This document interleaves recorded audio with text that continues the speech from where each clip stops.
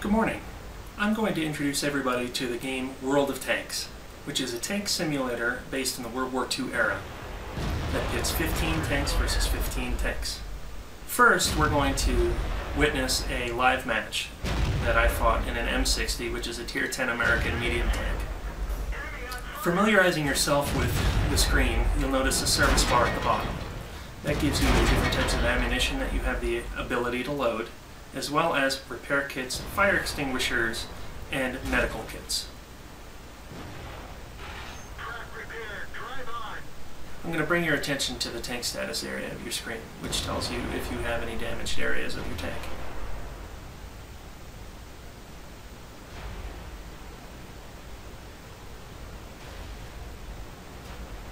The lower right-hand corner of your screen is your mini-map. The area is quite important as it relays the location of all of your friendly tanks on the map, as well as enemy tanks that have been spotted.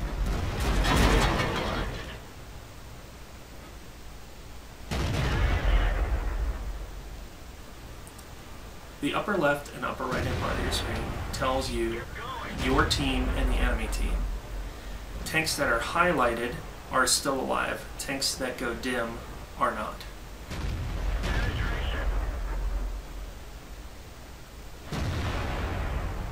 The center part of your screen is your reticle. That tells you which way your cannon is aimed. That also tells you your reload time and distance to target.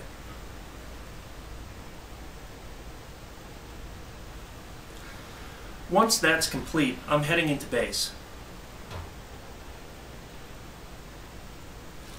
I'd like to talk to you about strategy when playing World of Tanks. You want to pay particular attention to not exposing your flank and the flank of your teammates.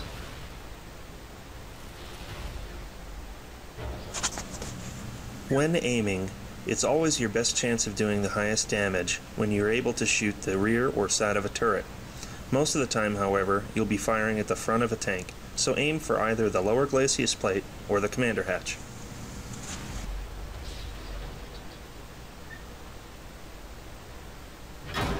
I'm taking my tank to the peninsula area to wipe out any potential enemies that may be able to flank my teammates that are coming around the bottom of the peninsula.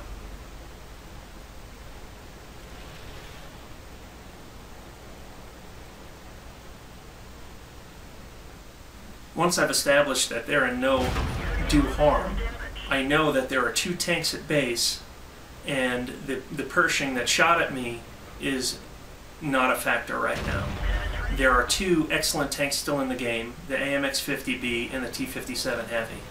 So I'm going to take aim and try to help wipe those tanks out first.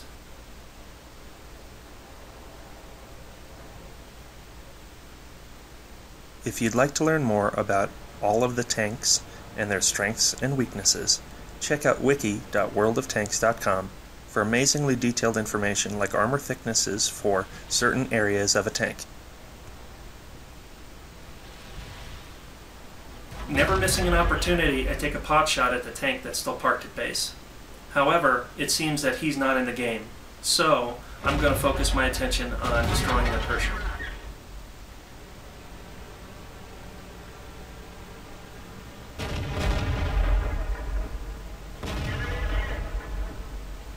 Notice here that the target highlights red when you're aimed at a hittable part of the tank. After you hit the enemy tank, you want to back up so that you are not exposing your tank to their cannon.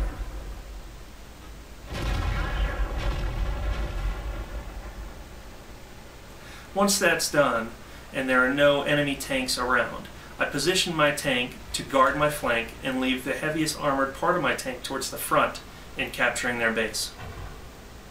You can either play in random battles or join a clan to fight in the clan wars on the global map. Like these recruiting posters here, clans actively recruit new members. Unfortunately, my beard was not quite beard enough to join the clan.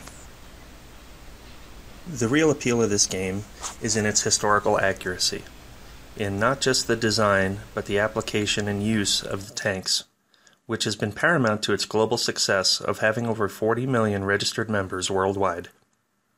Finally, if you're interested in learning more about World of Tanks, the website is noted on the screen. It is a free-to-play game, although there are some perks if you want to become a paying member.